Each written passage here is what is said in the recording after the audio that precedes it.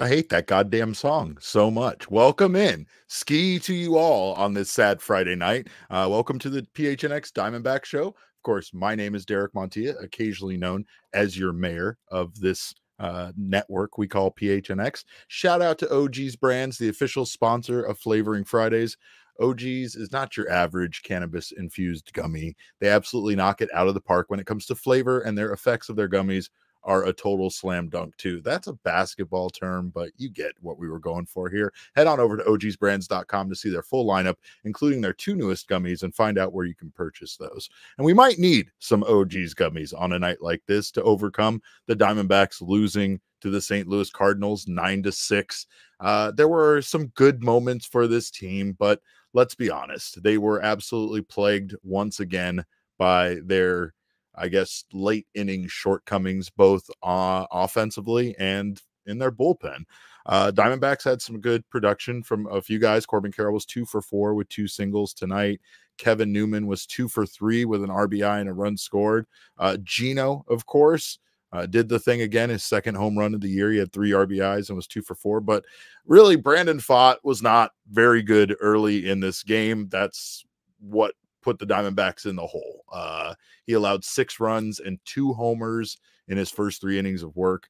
He got hit hard tonight, and he wasn't getting a lot of swings and misses after his last outing when he set a career high, I believe, with 20 whiffs. So again, 6 runs allowed in those first 3 innings just put the Diamondbacks behind, and it was just hard for them to come back from that kind of deficit, but they did. Yeah, they did. And yes, I am wearing the shirt, by the way. Shout out to Elizabeth in the chat. Shout out to all of you. Ski, of course, to all of you. But Elizabeth says, Derek, the shirt. Yes, here it is. And of course, Thunderbolt, good to see you here. I have had it though. I have kind of had it a little bit with this team. I'm not digging what we see here. Like and we'll get into the late inning stuff, and of course we will be joined by my vice mayor and your thunderstick, Jesse Friedman, here from the clubhouse shortly. But yeah, I mean, I want to dig in on the lack of offense in innings 7 through 9. I want to talk about the bad bullpen, but Brandon Pfaadt was disappointing in this game. I mean, he did settle in nicely, and I think that's the thing about Brandon Pfaadt is that he can rebound from rough outings pretty well, like having a bad first inning like he did, giving up those 3 runs. Some things were working for him. He got 4 whiffs on his sweeper, 2 on his fastball, but he wasn't getting a lot of swings and misses. And I know the location of his pitches were just absolutely problematic tonight. And of course, I don't know what to say about Pfaadt, because even within one game, you kind of get 2 different pitchers.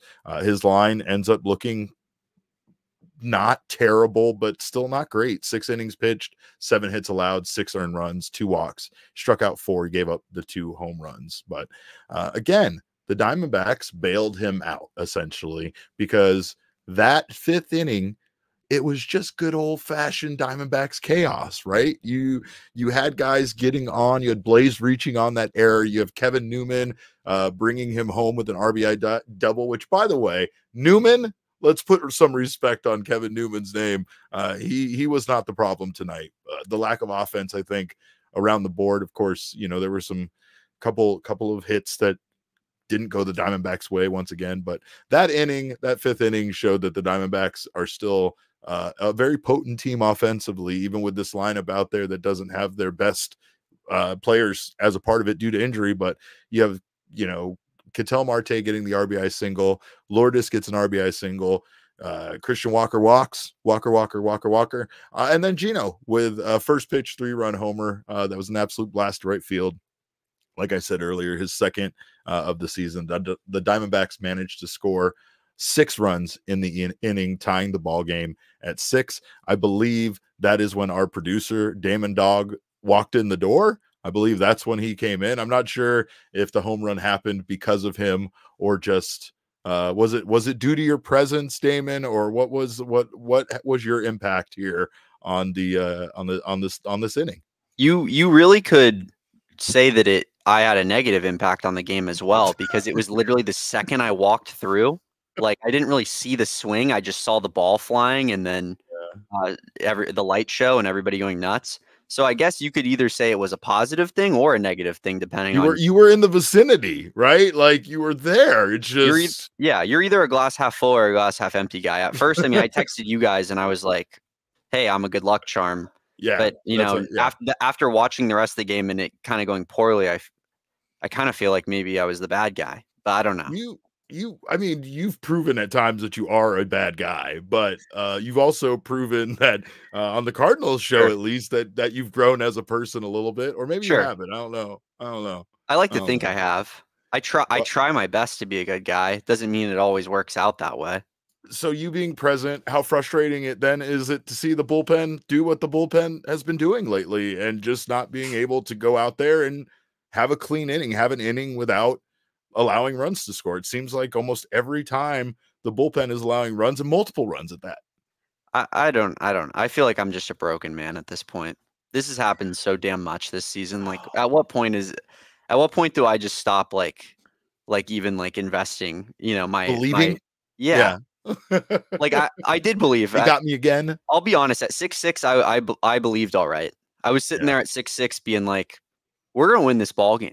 And then of course, in classic 2024 D-backs fashion, we blow it in the last couple of innings. So classic, yeah. Well, and you could say classic 2023 fashion as well, because that's one thing that's problematic about this is it definitely feels a lot like last year. And I would say that there was times where McGuff and Castro, and there was a time where we had McGuff, Castro, Kyle Nelson in our early in the season, and they were okay. And then they got really bad. And then we got Seawald, and the whole bullpen got really good again. So I feel like we had stretches last year where they were good, horrific, really good.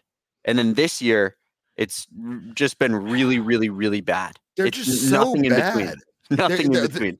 They're either so good or so bad, but then certain guys like Scott McGuff are just infuriating, because when the game isn't on the line, when the Diamondbacks have a lead and they need to go out there and just have them eat innings, lights out, no runs allowed. But when when the game is on the line, this Diamondbacks bullpen just can't hold water. I mean, in 8 games, the Diamondbacks bullpen have allowed 2 or more earned runs, including tonight. Joe Mantiply remains absolutely inconsistent, Yeah. I texted you guys this, you and Jesse. I said, Joe Mantiply throws batting practice. He does. He throws it. He throws it in the middle of the zone, and he just lets every player just eat off of him. It's insane. Yeah. But Scott McGuff, I mean, he's kind of his tail to me is like the polar opposite of Ryan Thompson with the Rays, right? Ryan Thompson, seemingly, as we analyzed, his year with the Rays before he became a Diamondback last season, it didn't even seem like he had that many bad outings. It kind of took 2 bad outings for him to have his kind of ERA blow up, and then shortly after that, he's DFA'd by the Rays. Meanwhile, Scott McGuff just continues to get opportunity after opportunity in high leverage situations. And despite how many times he blows it, the Diamondbacks continue to go to him as an option. And I think the reason why is they don't have a lot of options. Yeah, I mean, you're the Scott McGuff guy. Maybe you should be answering for your I don't want to be the Scott McGuff guy. Don't make me the Scott McGuff guy. That is not a place I want to be. His last 4 games, Damon, in 4 games,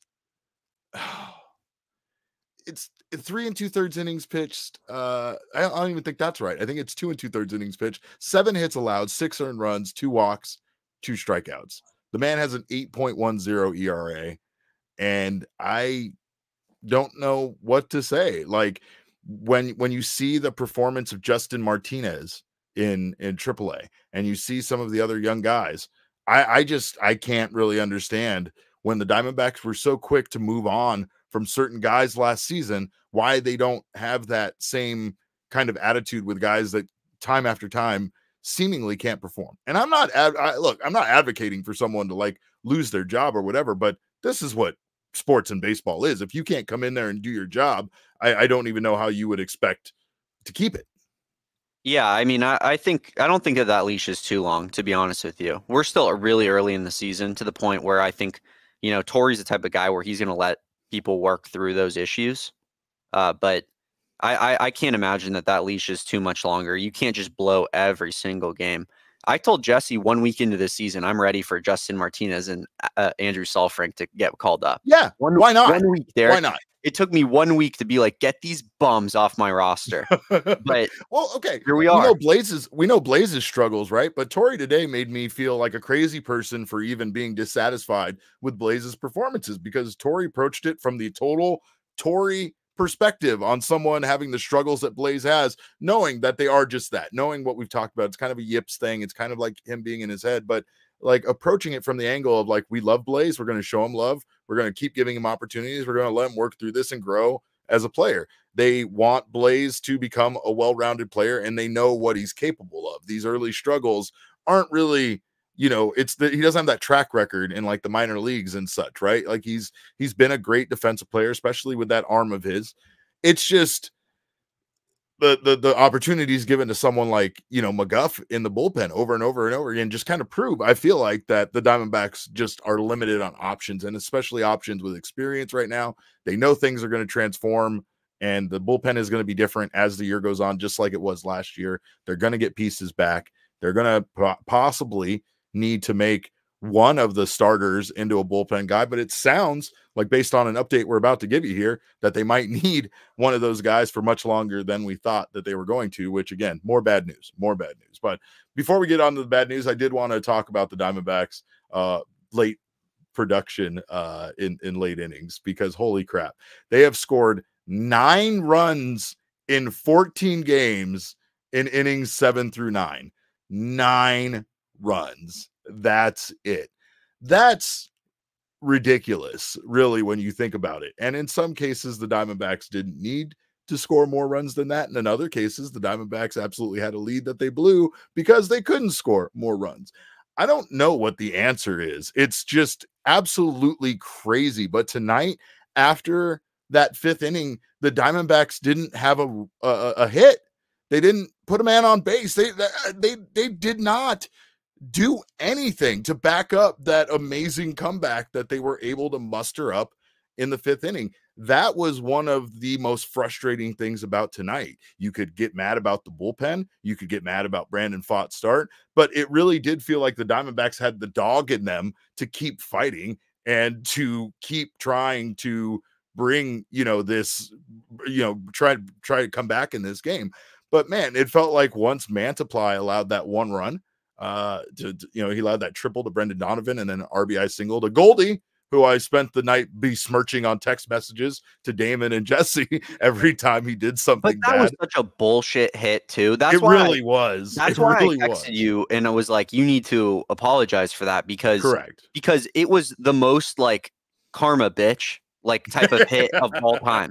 Like the dude literally just poked his bat out and it just goes line drive into the grass. I was just texting Damon and Jesse, is this your God, in all caps, for every time he struck out or did something bad. I thought he was about to strike out again. And I was going to text you and be like, this guy stinks. This guy stinks. Yeah. And then of course and then the next hit as well. I mean, I don't think they got anything out of it, but the next hit was like the weakest hit ball I've seen be a hit in my entire life.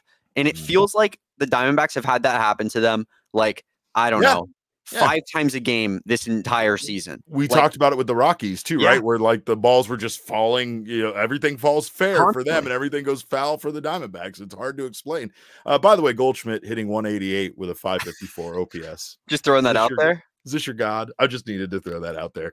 I anytime I need to back up my stance on people not worshiping that man, I feel like I can. But of course, we do have to give the King Snake to somebody. Probably should give it to Damon for going and watching this game as a fan. He probably deserves it. But instead, we're going to give it to Gino. Eugenio Suarez, 2 for 4 tonight with the home run, 3 RBI. and just a guy that the Diamondbacks really need to catch fire. Again, it was great to see him early this season, kind of spreading the ball around. But this is his second home run, and Gino was kind of brought here to bring the power to the Diamondbacks. That's one thing that they're definitely lacking. As of late, they've been able to get base runners on. They've been able to, have that big inning like they did in the 5th, and a big part of that was because of Gino's home run. But it feels like that those home runs are pretty few and far between after we saw them start the season on such a good foot, on such a good note with their power, with their ability to produce runs. But we did get confirmation on a couple of other things tonight, by the way, including the Diamondbacks celebration that a lot of you have been asking about in regards to them doing a little motion across their mouth and throwing like the key away, like locking it up. Per Jody Jackson on the broadcast, she said she talked to Cattell, and the celebration was started by Lourdes Gurriel Jr. And it's kind of a zip the lip, we stay quiet and let the other people do the talking, right? And I think this kind of goes back to some of what we saw them doing with the Geraldo shushing in the playoffs last year and such. But right now, I get it. There's no reason to. It kind of goes along with the standard that they're trying to set and their attitude towards this season. But it's one of those situations where I don't know. Maybe just do the talking, right? Like I've talked about it in the past a little bit, but I felt like this team was at its best when it had that edge. Torrey kind of gives them that edge, but at times Torrey's also like one of the most understanding, calmest, nicest people you can meet. So like that edge, that fire is more there in the playoffs when we see him giving those speeches in the clubhouse, maybe than it is during the regular season. I don't know if Tommy Pham not being there kind of takes away that edge a little bit, but I don't know if zip the lip at times. Like I get what they're doing, like they're just trying to not do the talking and trying to let their production on the field do the thing. But get a little boastful, get a little arrogant. Like I feel like this team is always scared to do that. Last year with the home run celebrations, the minute that they invested, got themselves a new, like the vest or the snake, which we adopted as Jesse Jr., as most of you know, like they kind of back away from it because I feel like most of Twitter, they think that saying something online or saying something is going to actually impact the game. It doesn't. It's not how like karma really works. Don't listen to Damon. He'll convince you my text messages are why they lost tonight, but it's the bullpen. The bullpen's why they lost tonight. Anyway, we do have some positive updates and also maybe not some positive ones. I have this wonderful shirt on, and hopefully tomorrow is a better day for us because it is Alek Thomas. I don't know what are we calling this? The hype t-shirt, the home run t-shirt, the NLCS t-shirt. It's beautiful. It's amazing. And we got to talk to Alek Thomas today about not only this shirt, but if he thought that maybe shirts were better than bobbleheads, and the honor of being featured on a shirt like this. This is what AT had to say. Yeah, no part in the design. I just saw it one day and I was like, oh, that's pretty sweet. So yeah, I love the shirt. It looks really good. It seems very much like your vibe. yeah, I think I have a few shirts that kind of have that little vibe to it. So yeah, it's pretty cool. What does it mean to you to have a shirt dedicated to this, obviously? Yeah, I mean it means a lot. It means you did something right, and coming out big in that moment, and the history of it and everything, and it was pretty sweet. And now having a shirt and it being given away, at the stadium is an honor, and I feel blessed to have that. How many times did you kind of relive that moment in your head? Almost every day, I would say. Yeah, almost every day. But yeah, it was just a really special moment, and I love the swing. I love seeing all the fans get really excited and getting this place bumping. So yeah, I definitely think about it quite often. Would you rather have a shirt or a bobblehead? I think a shirt. I think a shirt's a little cooler. But obviously a bobblehead is, really special too. So, yeah, I think at least for me right now, I think a shirt is pretty sweet. Shirt is pretty sweet, right? Like bobbleheads are a bit more common. I don't know if you're getting a shirt like this made for you as a Major League Baseball player every single day. So this shirt is awesome. I don't know if you heard the questions that were asked, but the question when he was talking about he was asked if he thinks about this moment, and he said every single day. And like, that's like such a real answer, because after being in a moment like that, not only do you kind of relive it because of the amount of joy I imagine it brought you, but I imagine it's also a motivating factor for Thomas, for him to want to experience a moment like that again. Like, that's where the success becomes, you know, like an addiction, where you want it again so bad, you need to get back there, right? And so you know, I hope he gets that opportunity. It'll be exciting to see him return to the field. And in fact, we did also get an update in regards to his injury and how his progression at getting back to running and getting back to 100% is going. This is what he had to say. In the beginning, it was kind of hard. You know, mentally, I was kind of upset and, you know, battling with, you know, trying to stay positive and talk to Paul Sewald a little bit. And I think he's helped, and also all the other guys that are there too. So obviously our training staff as well, like talking to them. So the main thing I think is just the mental part of it, and wanting to be out here and wanting to be a part of the team. And, you know, it sucks, you know, to be out for so long. It feels like forever to me. So yeah, it's been a process, but I feel like right now I'm in a good, you know, state, you know, mentally and physically. So you know, it's getting better each day, and definitely just trying to trust the process. Have you been able to start a running progression or anything like that? Yeah, we started a few days ago, and, you know, it feels really good, and definitely just building off that and taking it, you know, step by step, day by day, and you know, right now it feels really good. Are you able to feel hit all that kind of stuff yet? Or? Yeah. Not feeling just yet, but hit live at bats against the guys that are still there, the extended spring training guys, and got like 7-8 at bats the other day, and out in the field, and got to see them field my ball and not run. So that was a little weird, but it was still cool to just be able to see live pitching. And then also we have a traject machine here, and, you know, I get to see. I faced all the starters that are throwing here the next couple days. So, you know, getting a chance to hit off that and you know, stay ready, you know, and making sure that when I come back, I'm, you know, not just hitting the ground running there. So with Diamondbacks have a lot of injuries. Alek Thomas, again, a big part of the offense that's missing, and also his defense out there in the outfield as well. But of course, can't get him back fast enough. Unfortunately, we got some bad news on Eduardo Rodriguez today. We got an update. Tori said that they have shut Erod down once again due to him feeling some tightness again in his left lat. To I guess to discuss that, I see this guy. He's cleaning off his camera right now, so I'm gonna, whenever he's done doing that, I'm gonna bring him in. But Jesse Friedman joining us from Chase Field. Jesse, not exactly the news we were wanting to hear today when Tori told us that Erod is once again been shut down and his timetable is a question mark.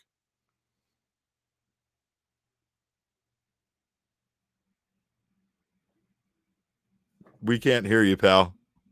And I know you're going to fight with Damon about whose fault is this, but he's going to blame it on me again. He's going to blame it on you again. He's definitely going to do that. No, he's still not back. Oh, you're lit up now. I don't know what to tell you. This is big muted Jesse. I'm gonna you move your mouth and I'll talk for you. Hey everybody, it's Jesse from yeah. No, this isn't gonna work. You guys, there we go. Yeah, it's my lousy AirPods instead of the fancy mic. There you go. That ironed out at some point, but yeah, it's tough news. I mean, we've talked for weeks now about how big it's going to be for the D-backs once you get Eduardo Rodriguez and Jordan Montgomery back, just the impact that those two guys can have together. And we still expect Jordan Montgomery to be back soon. Theoretically, his debut with the Diamondbacks would come a week from today. That certainly in and of itself is still a big boost. But Eduardo Rodriguez, I mean, this is tough, man. You know, it sounds like he just, I guess, tried to get back too soon. I don't know exactly how this went down, but I believe Erod only took 7 days off from when he suffered the injury to when he started throwing again. And it sounds about right. 7 days. Well, yeah, I think it was the 19th to the 26th, if I'm not mistaken, of March. And it appears that those 7 days just weren't enough. And I don't know if this was avoidable in any sense. The Diamondbacks did do a follow-up MRI, and they discovered that Eduardo Rodriguez, that Torrey didn't get into specifics, but he still said that there were signals in this MRI, whatever that means, that the injury is still present to some extent. So maybe it's on them for, not sort of double checking that or being extra careful and making sure he was ready to go. But sometimes these things just happen, and there's no way to know that something like this is going to come up until it does. Without him telling you that there's a problem, I don't know if you can know. And one thing that we both kind of discussed here is that he was very confident that he was fine. Like, even after the MRI, he felt like the MRI was almost lying, right? And now here he is experiencing this tightness again. I have no idea what a signal or an indicator is on an MRI of a lat tightness, but I imagine these people that are medical professionals know what they're doing. Of course, we do have video here from Torrey talking about Erod's injury and what's next for him. Erod threw his bullpen a couple days ago and felt some tightness, and we decided to pull back on his progression. So what does that mean? What is the timetable? I'm not sure. I don't know what that means right now. I just know that he spoke up, which we've asked our athletes to do, and he felt that tightness, and we're going to continue to progress as we can. But for right now, we're going to pull back on his throwing program. So it's the same type of tightness from before, just coming back again a little bit? I don't think it was as sharp, but it was in the same area.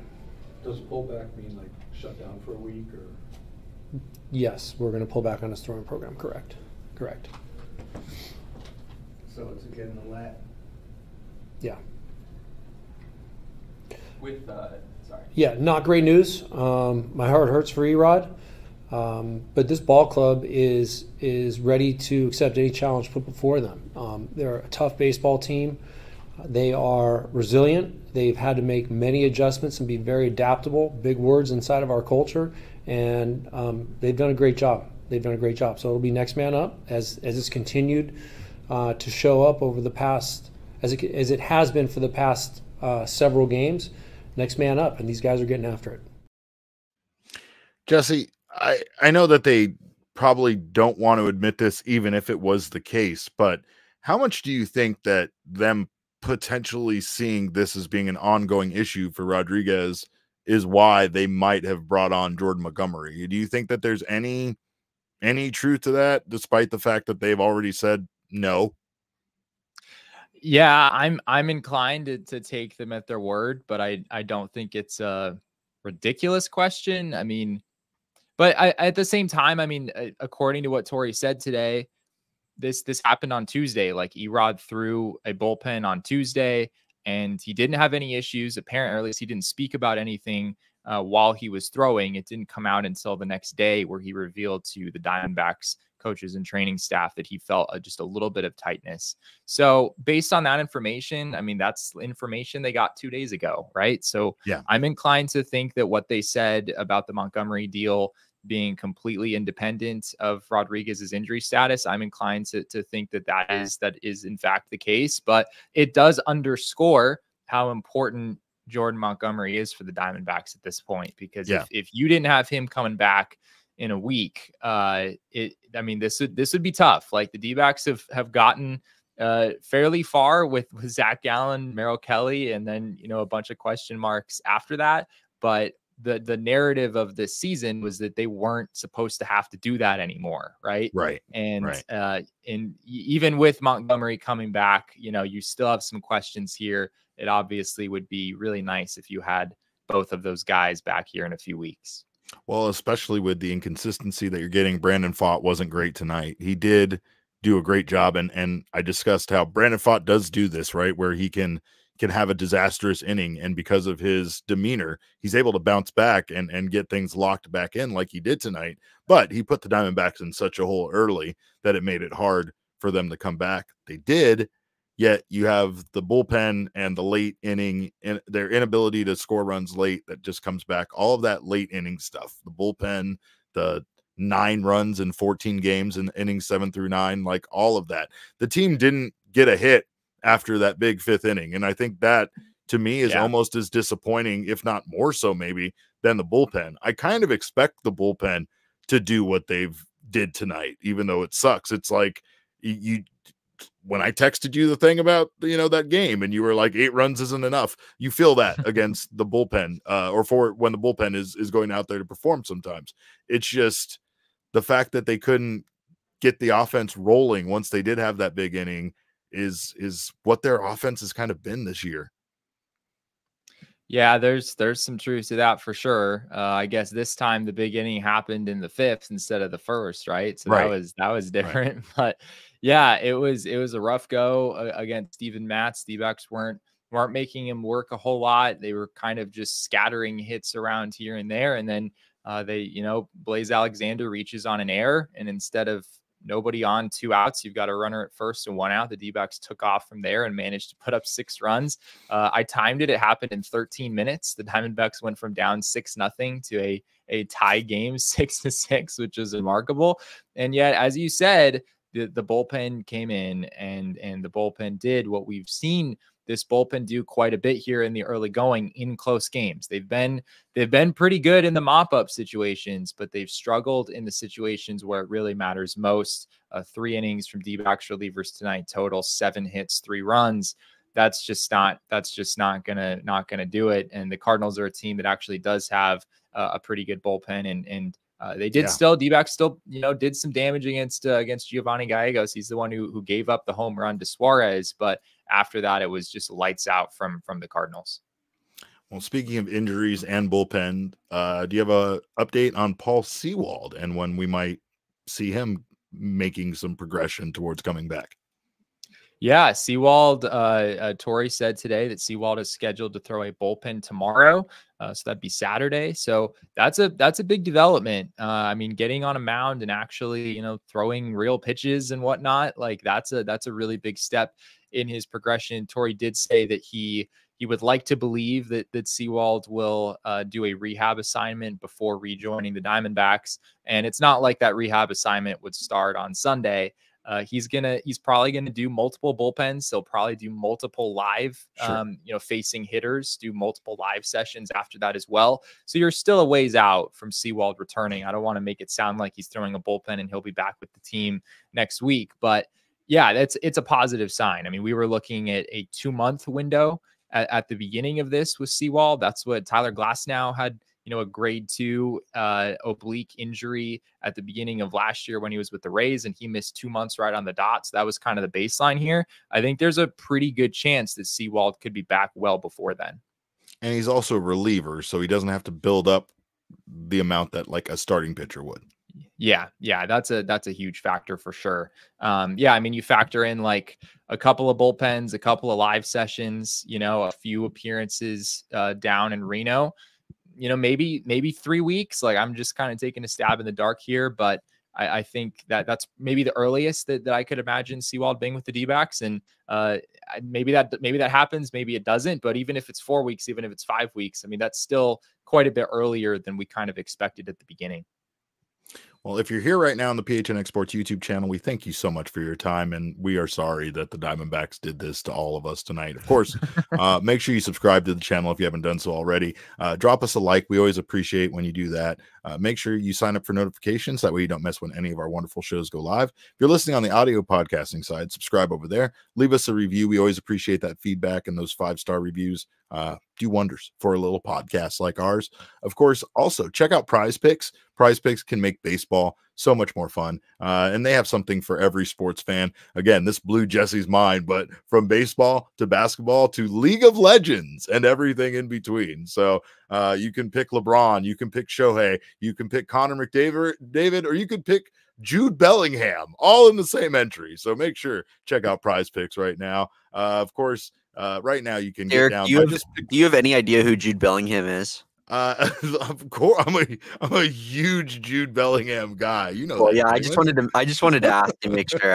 I know that you're a massive Jude Bellingham fan. Don't make me put on his jersey. I don't know. Maybe he doesn't have a jersey. Anyway, Prize Picks is really simple to play. You can make all your picks and submit your entry in less than 60 seconds. You can test your skills on Prize Picks this season. It is the most exciting way to play daily fantasy sports. So get down on it right now. Go to prizepicks.com/PHNX and use code PHNX for a first deposit match up to $100. That's prizepicks.com/PHNX and use code PHNX. Pick more, pick less. It's that easy. That's all you got to do. Pick more or pick less. That's all you do. All right. Also, once you get that wonderful money from prizepicks.com, you can go open yourself a checking account with our friends at Desert Financial Credit Union. For more than 84 years, Desert Financial has been Arizona's largest, most trusted local credit union. They got me started on my home ownership journey, this little cave that I'm in right now, and they can get you started as well. The Desert Financial team are financial experts who are committed to their members and the community, offering financial solutions tailored to helping real people achieve their financial goals and dreams. So join a credit union that is committed to giving back to the community and sharing success with its members. When you open a free checking account online right now, you can get $200 in bonuses. Get started by visiting desertfinancial.com/200 today. And let's take a look at the count from this game, because the numbers are the numbers. And well, this is numbers don't lie. That's different. Let's do the count.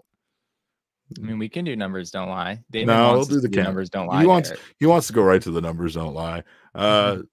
Cardinals out-hit the Diamondbacks. At one point, the Diamondbacks actually, when the fifth inning was around, they'd actually out-hit the St. Louis Cardinals. But that's when they just stopped hitting and decided to not hit any longer. Diamondbacks actually had more opportunities with runners in scoring position. They went 3 for 9.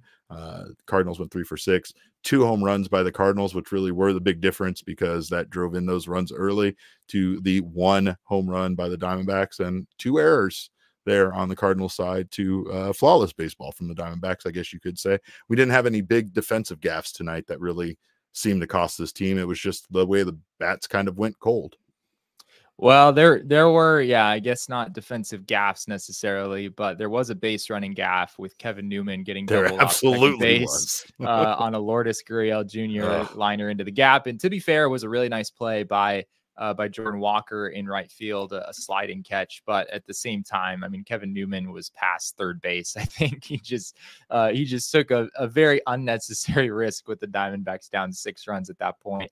And that resulted in the inning being over. The D-backs also, they didn't make any errors in this game, but the Brendan Donovan triple that kick-started the Cardinals taking the lead back after the Diamondbacks had tied this one up. We did talk about that with Torey Lovullo after the game a little bit, and he was not he seemed to think that it was misplayed off the wall, which I believe was Corbin Carroll who was there first, and it might have like even bounced off his glove, and then Lourdes Gurriel wound up fielding it, which in some sense is maybe not the worst thing for the Diamondbacks, because Lourdes does have a better arm than Corbin Carroll. So as long as it doesn't take like a whole bunch of time to get the ball to Lourdes, that's maybe not terrible. But the relay wasn't particularly good from that point. Kevin Newman really bounced the throw over to third base. Maybe with better execution there, you're able to get Donovan at third. And who knows what happens from that point. The Diamondbacks maybe use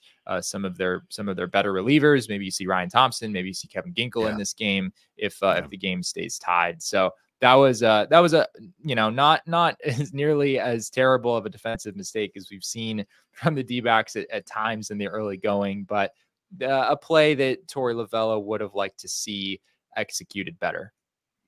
Well, and we talked about Brandon Pfaadt a little while ago, but you were not here yet for that. And obviously, like I said, Pfaadt was able to get dialed back in. But what was really off about Brandon Pfaadt tonight, especially after coming off of one of his best starts of his career? Can we pull up the pitch chart of Pfaadt's fastballs? I think we have that. Hey, there it is.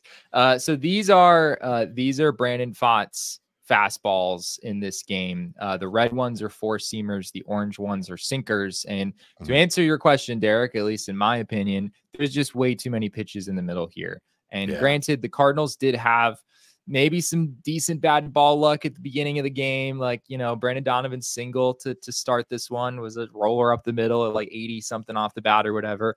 But at the end of the day, I don't think Brandon Pfaadt was getting like outrageously unlucky because he was throwing just too many pitches in the middle of the strike zone.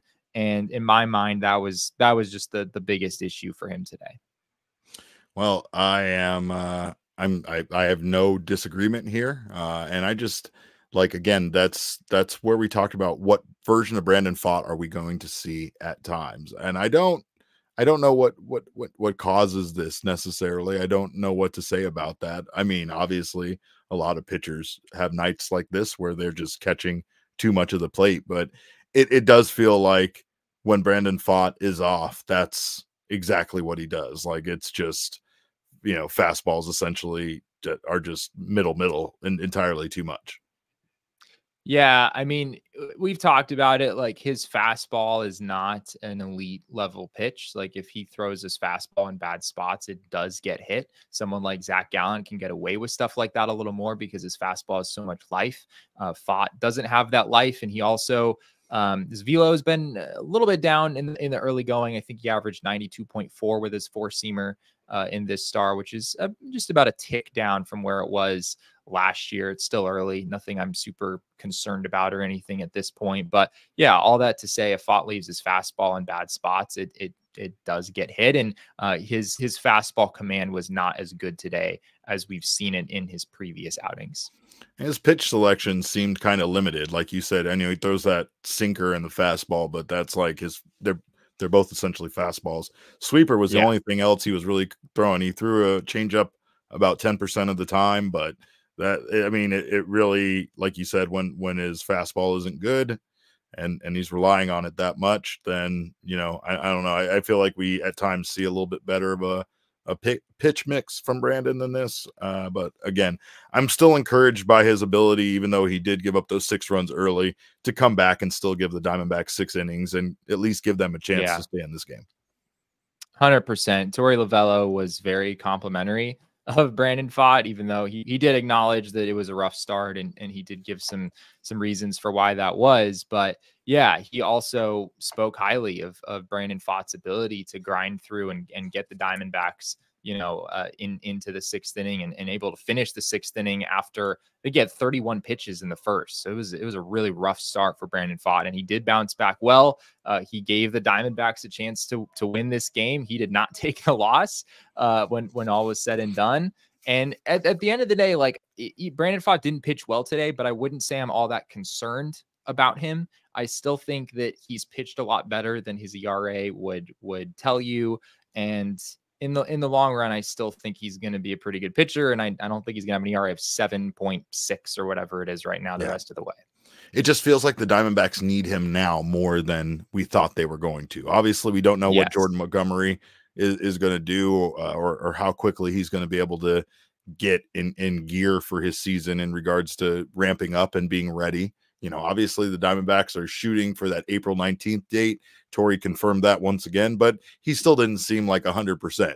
He asked us, he was like, what did he say? He said April 19th. Yeah, that sounds good. Around that, you know, so there's still no confirmed date for Jordan Montgomery, Monty, as we lovingly call him already, that Torey didn't know, for him to join this team. But like, even with Montgomery, with the fact that we don't know when Erod is going to be part of the starting rotation, they are going to need Brandon Pfaadt more, you know, than him essentially being kind of like a 5th starter in the rotation, right? Like I think that's the thing that's a concern here is that they kind of need that consistent version of Brandon Pfaadt. They need big game Brandon to kind of maybe not being at the same level as Zach Gallen and Merrill, but at least being a little bit closer to what those guys are doing. And I'm like you. I don't have concerns about him. I know what he's still capable of. And I think, again, he still came off of one of his best outings of his career in his last outing, and this one kind of he still gave up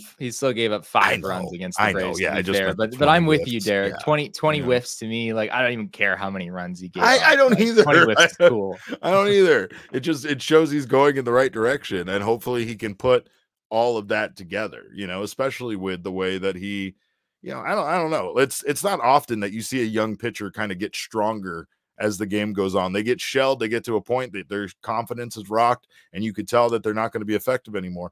Brandon Pfaadt did not do that. Like, he came out, you got punched in the mouth, and he locked it in. Not immediately, but he still was able to give the Diamondbacks 6 innings tonight. But we do have the numbers, of course, that we just talked about, but we also have another number that doesn't lie, because as you know, numbers don't lie.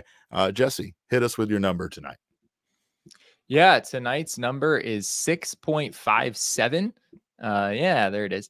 6.57, Derek, is the starting pitching ERA for the Diamondbacks for pitchers not named Zach Gallen or Merrill Kelly. This was, we kind of touched on this earlier. This was a big narrative coming into the season that you weren't just going to have Gallen and Merrill. You were going to have a complete rotation behind them. And if you want to know why the D-backs are 6-8 so far, a pretty big reason is that it's been like it was last year, pretty much, right? I mean, 6.57, that's basically the combined ERA that you got from Zach Davies and Madison Bumgarner and, all of the other guys that the D-backs were cycling through in the rotation throughout the year. So in that regard, this team has been maybe even worse than last year. And like you were saying, like, I think Pfaadt actually, I think he pitched better than his final numbers maybe today. I mean, not by a whole lot. This was not a good outing for him, but I do think he's been better than his numbers this season as a whole. And I still think that he's going to be fine when all is said and done the rest of the way. So I expect this to get better, but 6.57 is obviously brutal. I mean, that's Tommy Henry, Ryan Nelson, and Brandon Pfaadt. None of those guys have, in just pure production wise, none of those guys have been good to this point. Nate Cleveland says, I want a new number, Jesse. Sorry, he's rejecting that one, and I think I kind of do too. I'm not I have a couple of others that I considered. One of them was 0, which is the number of hits that the Diamondbacks got after their 6-run 5th inning, which you mentioned earlier. And then the other one was 13, which I already mentioned. That's how long it took for the Diamondbacks to go from down 6-0 to a tie game 6-6 in the 5th inning. So, I like that one. Yeah. That one was a little bit better. I like that one. So of course, I also like our diehards. I like all of you. You're all great. Thank all of you guys for being here live right now. But of course, if you are a diehard, thank you extra. Thank you a little bit more for being a diehard. And if you're not one, consider joining us. You get all sorts of wonderful benefits, including a free t-shirt from the PHNXlocker.com. Not to mention all of Jesse's content, all of my content, all the stuff we do in the Discord, all of the discounts with our partners and our events, like our upcoming game against the Padres, our takeover at Chase Field, which is on May 4th. Thank you to everybody shaming me in the chat yesterday for getting the date wrong. I'm pretty sure I wrote the date wrong, so it's me. Hi, I'm the problem. It's me. But it's on May 4th, the same night as the Gabriel Moreno bobblehead night. So make sure to become a diehard. You'll get that discount on that event and all of our events. We're having some fun over here. So join us, become part of the family. Also, like I said, a great night to try out OG's brands, whether you just want a happy balance, whether you want to maybe get a good night's sleep after a game like that, or just enjoying yourself and having a wonderful Friday night. OG's is the way to do so. They launched their 2 new products that we've been talking about. Their live rosin, Rick Simpson oil. They got OG's Naturals. They got Big OG's. Go out there right now. OG's Naturals are vegan gummies made with the live rosin. Meanwhile, the Big OG's mega version of Peg's Raspberry Orange RSO. That's that Rick Simpson oil that I am a big fan of. So check those out. To learn more about OG's gummies and where you can find them, head on over to ogsbrands.com. If you want to be like Damon, get some OGs, of course. But if you want to be like Damon and go to the game tonight, make sure to check out Game Time. It's the place for last-minute ticket deals. So when you're just sitting around the office editing our shorts and you decide that you want to go out and actually watch the baseball game that you're watching on TV that's 2 blocks away from you, check out Game Time. It's the place for last-minute ticket deals. You can save up to 60% off of buying last minute for sports, concerts, events, and so much more. It's the fastest growing ticketing app in the country for a reason, and you can take the guesswork out of buying tickets with Game Time. For a limited time right now, all users can get $20 off any MLB purchase of $150 or more in the Game Time app with code FIRSTPITCH. Terms do apply. That's code FIRSTPITCH, FIRSTPITCH, all one word, for $20 off from now until April 14th. So not a lot of time to get that, but download the Game Time app today. Last minute tickets, lowest price guaranteed. Go to a game this weekend. Go to the Diamondbacks, get this awesome shirt for the Alek Thomas shirt, and join us. Have a good time. With the $20 off I saved at Game Time, I bought 2 value hot dogs and 2 value beers. Yeah. And that was Damon likes to text me because I sent out an innocent tweet one time basically saying we can't have both Jordan Montgomery and value beers. And every time Damon finds a value beer in the stadium, he has to rub it in my face. He has to like one up me or so. I don't know. I didn't say I didn't want value beers. I just went by the value beer stand and it was gone. They took the sign down. It's not over there anymore. I think the people that you're getting your beers from at that stand are doing it falsely. I think you're getting $5 beers that you don't actually deserve, that shouldn't be value beers, but you somehow talked them into this. I have no way to prove otherrise, but I'm 2 for 2, Derek. I'm 2 for 2. See, you're going to keep playing. Beers, I guess. He said he got an IPA as a value beer. Oh, yeah. That makes me even more skeptical. Yeah. Hop Valley IPA on tap. I don't believe that. That's damn right. wild. $5. $5 a pop. Draft beer, baby. That's Derek, a great way to spend the $20 though that you save from game time. So I'm gonna be 10 for 10, and Derek's gonna be telling me about how it's bullshit and there's no way that I got the value. Get yourself out of here. But of course, we do have some videos from the clubhouse, including Tori's post game. I guess opening up post game. Is that what we have here? Yeah, get down 6-0. You're always looking for a response. The team did a great job. We just kept chipping away, and clearly the big blow was Geno's 3-run home run that got us right back in the game.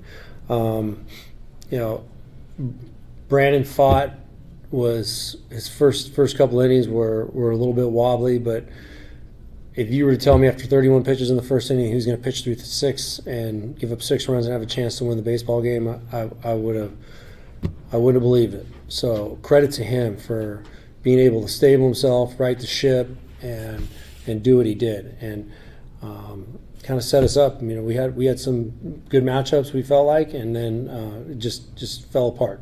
And they had some big hits at the right time, and we couldn't cash in on the back end of that. But look, we fought and we did everything we could to win this game. We got back in it, just didn't happen. So just got to turn the page and be ready to go tomorrow. You can tell he's a bit heartbroken there, but I also like what he said about Brandon Pfaadt, because I think we could all agree with that. With the way that this game started out, to find out that Brandon lasted 6 innings is a bit of a surprise, and you kind of feel like, yeah, that's a win in a small way. Yeah, absolutely. And on that note, here is what Brandon Pfaadt had to say about his outing tonight. We started off slow. I think in those situations as starting pitcher, you're just trying to, at that point, go deeper in the game for the bullpen and set it up for tomorrow. And that was certainly my plan once I gave up 6 runs in 3 innings. And so I'm happy with that, but I'm definitely not happy with giving up 6 runs either. So there's good and there's bad. Was it a location issue? Yeah, I think early on just wasn't locating, especially the new bar, missed on the complete other side of the plate, and I take responsibility for that, and that shouldn't happen. It's wild because whenever they say certain things after the game, there is part of me that does say, oh yeah, they are human, like throwing a ball into a very small area, and sometimes things don't work out, because that's very difficult to do at the elite level that Major League Baseball players have to do it, right? Yeah, that's fair. They are. I have to remind myself that they're human all the time, Derek, because I spend too much time on Baseball Savant that sometimes I can get down. They're not a spreadsheet, Jesse. They have a heart and a soul. A couple of other interesting things post game. Tori talked about Goldie, of course, is his former player, coming through with that single in the 7th inning that ultimately put that ultimately put the Cardinals up in this game. Tori was asked about the swing itself. You guys may remember there was I think it was a changeup from Joe Mansupply that was well below the strike zone. Below the zone. Pretty impressive piece of hitting from Goldie. So Tori talks about that here, as well as the possibility of maybe putting Goldschmidt on with first base open in that situation. I gotta live with that, right? If the common sense move is to walk them, then you got to really put yourself in a position to turn to. Ball's going to probably be put on the ground or maybe strike out the next batter left on left. So We talked about it. It was the same thing that happened. I think it was in Atlanta. We talked about expanding the zone, and Paul's too smart of a hitter. He knew he wasn't going to get a strike, and he just reached out there and hit a change up off the ground. It was a ball out of hand, but he beat us. He's a smart hitter, and I've seen him do it for a long time. But yeah, you see the result, and you start thinking, well, should have walked him, but we didn't, and got clipped. Okay, all right. Sorry, there's a little bit of chaos over here, Derek, because Steve Gilbert just opened the door of the booth that I'm in and threatened to make a surprise appearance on the PHNX postgame show. And I told him he should, and then he ran away because he's forbidden from this show. He knows that he's not allowed on this show. But yes, Goldie was, because I texted it to you. Goldie was hitting 174 before that at bat. So I don't hate the idea of pitching around him, but I also don't really feel like you have to be super threatened there. And yet Goldie does what Goldie does, especially at Chase Field, is he finds a way to get the big hit. And yeah, like that run, everything else after that didn't matter because the Diamondbacks offense went completely flat and they weren't able to muster up more than that. But like we could really get into the Scott McGuff stuff, but that run allowed by Mantiply was enough. Yeah, Torrey was faced with a really similar situation with Aaron Judge in the finale of the Yankees series where he had first base open, Anthony Rizzo on deck. Of course, the question, do you put Judge on and go after Rizzo? Judge wound up getting a very big hit, and the Yankees won in large part because of that. And Torrey was very open after the fact that he regretted that move. This one, I think, was maybe a little bit less black and white, but at the same time, Paul Goldschmidt, despite the numbers that you mentioned, is a very, very good baseball player and a very good hitter. And against a lefty, is a really good matchup for him. Like nobody, I don't have numbers in front of me, but Paul Goldschmidt over the last like 4 or 5 seasons has hit lefties basically as well as anyone in all of baseball. So you knew that this was going to be a pretty good matchup for him. And, he came through in a really big spot.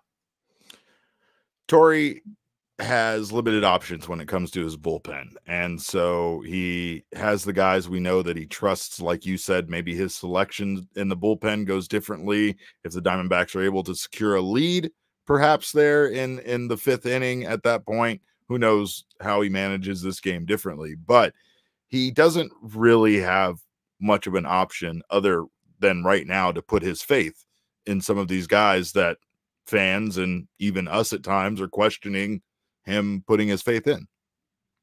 The reality right now, Derek, is that the D-backs have 3 right-handed relievers in their bullpen that they just have not proven trustworthy in the early going of the season, right? Scott McGuff, Luis Frias, Miguel Castro, all of those guys have been really rough, especially in big moments early on in the season. And it's tough. I mean, when you've got, you've got Kevin Ginkel, of course, at the end, you're going to save him for save situations most of the time. Ryan Thompson has obviously been very, very good, but Torrey is going to probably use him when the D-backs have a lead, or at least if the game is tied.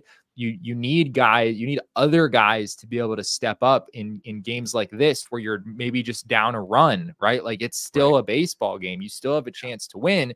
And yet the Diamondbacks, these guys have just really struggled so far. So Torrey was also, last thing from Torrey after the game, he was also asked about his relievers and just the need to kind of continue believing in them regardless of the results so far.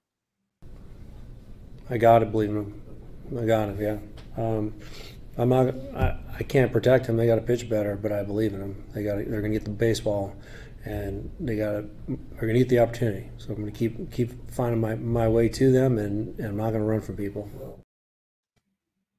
If any human being ever said that they had to believe in me the way that he just said it, I don't know if I'd ever believe in myself again, but hopefully they can find some confidence somewhere. Did you see that pause? That pause, Damon, my God. He sat that there was for a damning pause. He sat there for 5 seconds just staring off into the ether. I think to be fair, if you were in the room as I was, it didn't come across quite how you might be interpreting it. It was more just the way that the question was asked was like, you have to you still believe in these guys, huh? Like something sort of along those lines. And he was like, I have to believe in him. You know, it was kind of like a yes, like I do have to believe in these guys. So I don't think that was a slight to them or anything. But yeah, it's just the reality of the cards that Torrey has been dealt. It's a combination of Paul Sewald being out, which again, I cannot stress enough how much the Diamondbacks feel that even in games like this, where, you know, where you weren't in a situation to use Sewald necessarily, but the fact that his absence puts Ginkel in that role, and then Thompson kind of gets slid into the more positive role where you're only going to want to use him when you have a lead to protect. The D-backs really need some of these other guys to come through. And, you know, Jordan Schusterman said it on the show yesterday, and we've talked about it a decent amount over the offseason. The D-backs, for everything they did over the offseason, all of the boxes that they checked, they didn't add really anything of note to the bullpen, and we're seeing the impact of that. And the bigger story here in regards to that is that Erod is further away than we think he is, or than we thought he was coming into today, right? So that impacts the bullpen and how pieces potentially from the starting rotation right now, like Ryan Nelson, let's just say his name, could factor into contributing to the bullpen, right? The longer that they need both Tommy Henry and Ryan Nelson, and not to mention the fact that they most likely aren't going to convert both of those guys to bullpen arms. They would choose one, and then I imagine if they didn't need the other one in the starting rotation, they would keep them stretched out for depth in the minor leagues, right, in Reno. But, I mean, right now, we have no clue when that's even going to happen or if that's even going to happen, right? Like right now, I have to say that Tommy Henry and Ryan Nelson's value is pretty high to this team, considering how much they need them, when it appeared at one point like they kind of had changed direction from either of these guys being part of the starting rotation. So I just, it's not completely understandable. It's not completely justifiable that they didn't address their bullpen, but I do have a feeling that at least internally and not making it known to us, like this is just me. Again, this is me just hypothetically speaking, but I feel like, you know, they thought that maybe they can move some pieces around and, you know, everything's going to be fine. And then it's kind of a worst case scenario. They lose Erod for an undetermined amount of time. They lose Paul Sewald for an undetermined amount of time. And suddenly all of those options that they thought that they might have in the bullpen dried up pretty quickly. Yeah, it's not to say that the D-backs bullpen couldn't be all right eventually. I mean, we saw this last year where it was such a mess early in the season, and then by the second half, it was fantastic all of a sudden.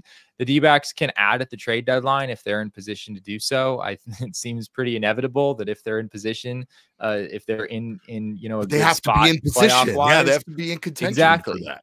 Exactly. They have to find a way to stay afloat, not just until the trade deadline, but also until Paul Sewald returns.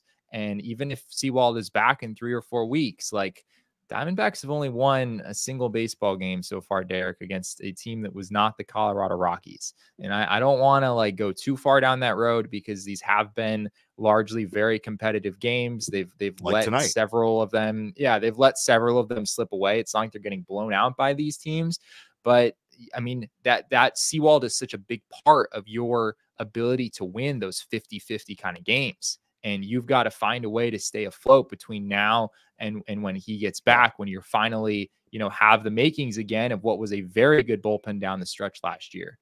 The dangerous side to this could be the fact that because everything worked out for them last year, they think everything's going to work out for them this year. And with the additions they've added and everything, that it's inevitable that they're going to be a better team.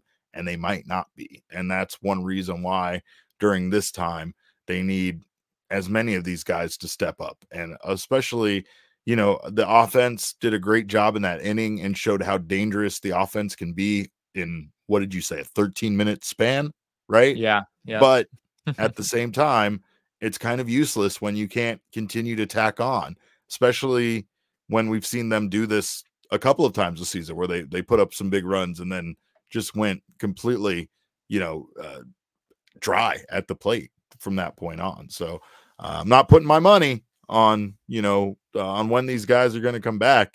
And that's the thing that's kind of, you know, a little scary as to as to how long are they going to be. Even Jordan Montgomery, like you said, really just has to be added to the roster by the 19th, but that doesn't mean that that's necessarily when he's going to start. So who knows if we get him on that date? I think he'll hopefully that's the case, because on or around that date. Yeah.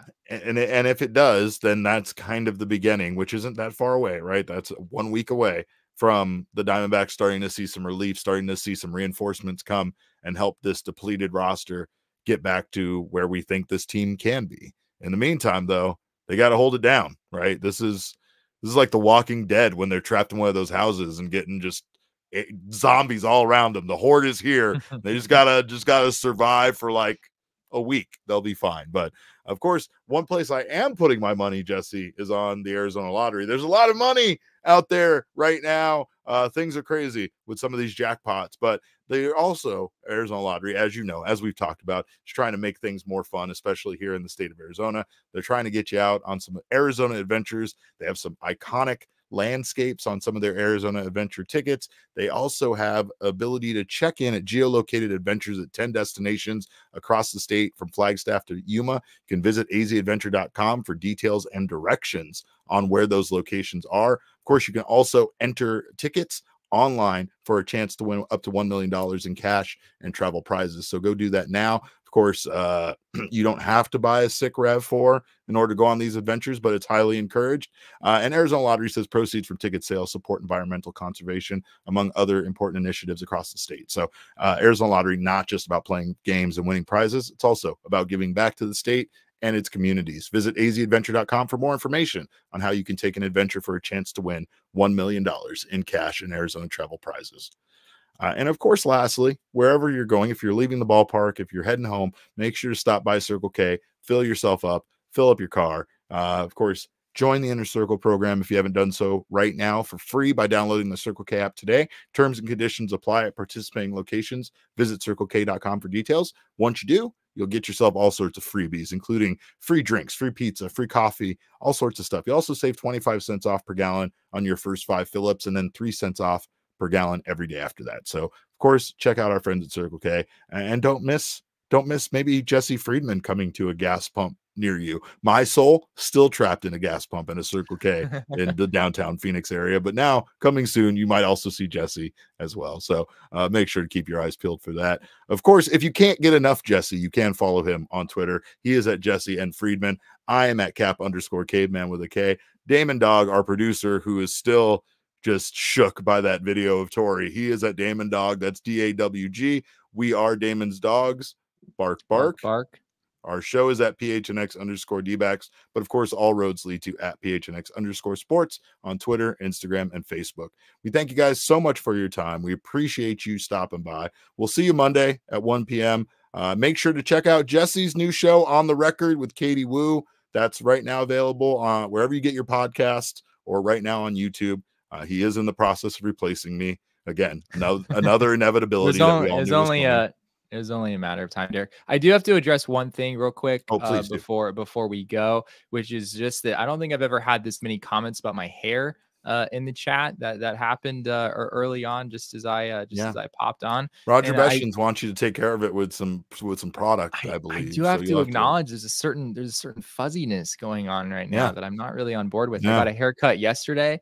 And apparently I just didn't put nearly enough product in there. Ryan thinks you look like one of the Rhodes brothers. So finish your story or complete your tale it's a pretty damn good comparison. It is a good one. It is a good one. Of course, the comparison goes way over my head, but it does, Daddy.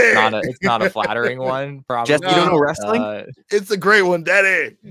Shocking, I know. All right. Yes, we will rectify that for our next show. So.